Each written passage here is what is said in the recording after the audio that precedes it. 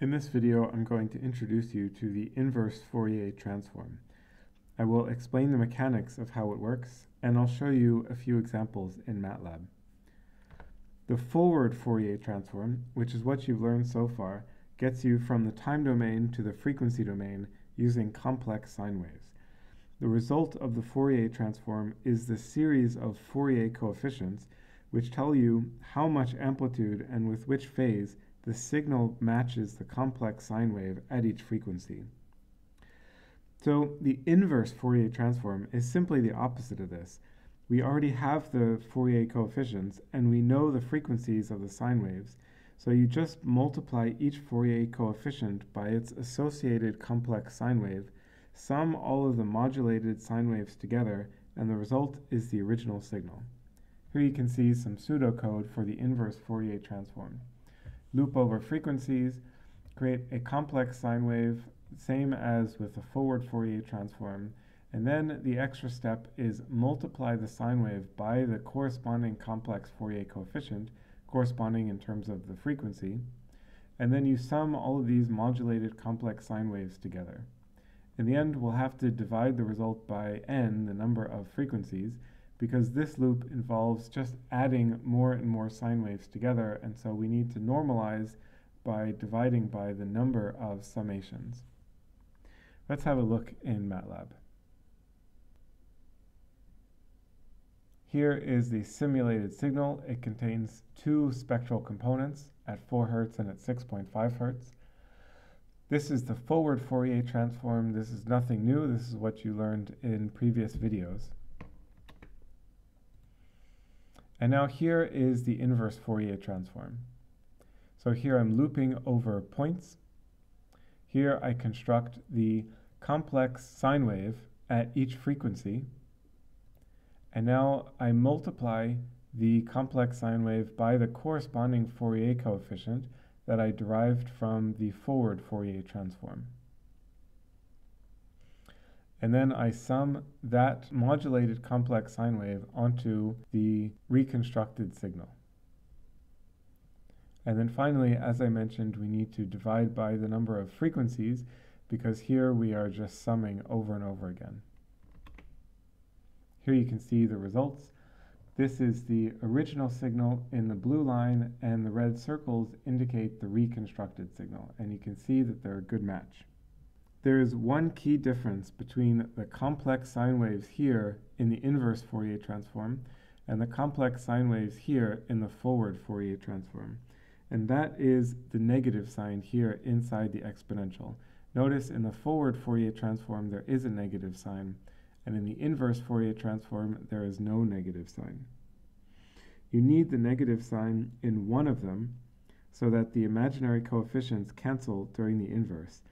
This is because of what I mentioned a few videos ago about the cosine identity and how you need a positive complex exponential and a negative complex exponential to create a real valued sine wave.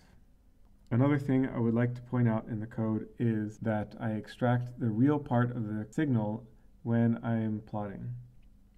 In fact, there is no imaginary component to this signal. It's all real valued, which it should be, because the original signal was all real valued.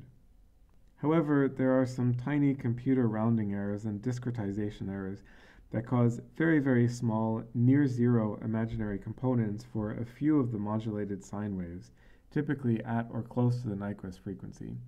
So you can see that in fact this reconstructed signal contains imaginary components, and if we type whose, then we see that this reconstructed signal is a complex number. However, so here's the real part that reconstructed the original signal. Now if I plot the imaginary part on top of that, you can see that the imaginary part is 0 all the way through. If you would zoom in, you would probably see at 10 to the minus 10 or 10 to the minus 12, there are some non-zero values in there, but we can treat it as 0. Next, I would like to show you the inverse Fourier transform reconstructing the original signal, one frequency component at a time. Here I'm creating the signal. It's a different signal this time. It's slightly more complicated because there's a sine embedded in a cosine. That's just to give the signal more interesting features.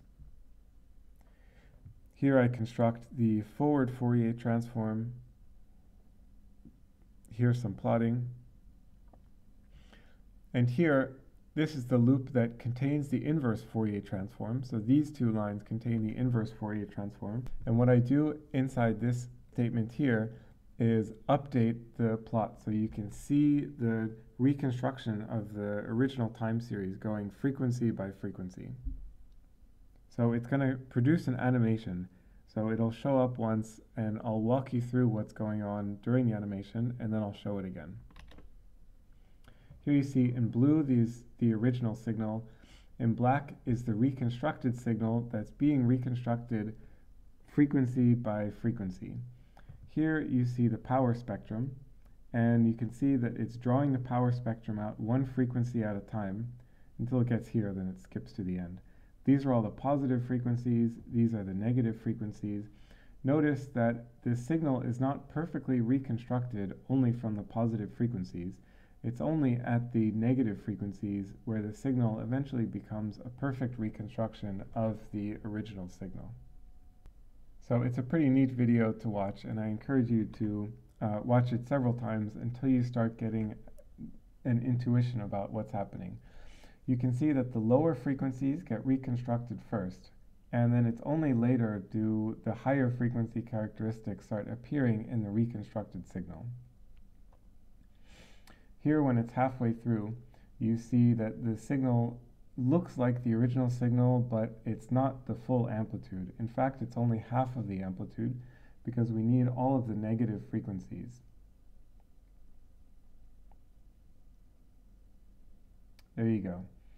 The last thing I'll point out is it looks like the reconstructed signal is changing in sudden jumps or sudden leaps, but actually it's changing continuously.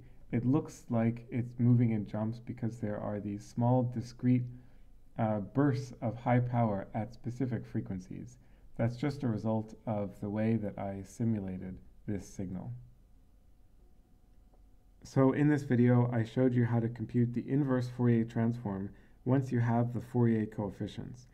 The inverse Fourier transform provides a perfect reconstruction of the original signal, provided that you didn't change or alter any of the Fourier coefficients. You might wonder what the purpose of the inverse Fourier transform is. If going from the time domain to the frequency domain provides unique insights into rhythmicity of behavior and signals, then what is the point of applying the inverse Fourier transform to get back to the time domain, particularly considering that the inverse Fourier transform is a perfect reconstruction of the original time domain signal? The importance of the inverse Fourier transform comes from its use as a tool in signal processing. The idea is that many signal processing algorithms, such as convolution, filtering, and cross-correlation, can be done faster and more efficiently in the frequency domain compared to the time domain. Therefore, many signal processing techniques involve applying the forward Fourier transform, applying some signal processing algorithms on the Fourier coefficients, and then applying the inverse Fourier transform to get back to the time domain. I will talk more about this, including specific examples, in a section called Applications of the Fourier transform.